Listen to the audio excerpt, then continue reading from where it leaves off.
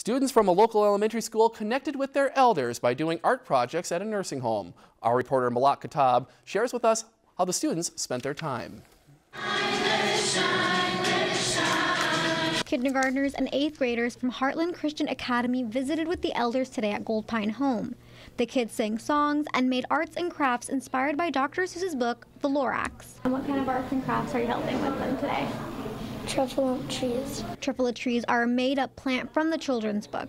And each month, when the kids visit the nursing home, they do an art project that is targeted towards that specific month. Because of Dr. Seuss's birthday in March, so we decided, and we just wanted to bring some sort of a spring type tree flower into their room. The kids try and leave their art projects at the nursing home so the residents can have a memory of their visit. Graf says coming to the nursing home is a great service project for their students. Just to build a relationship with the residents here, and every month our kids look forward to coming, and each month we get more and more residents that show up.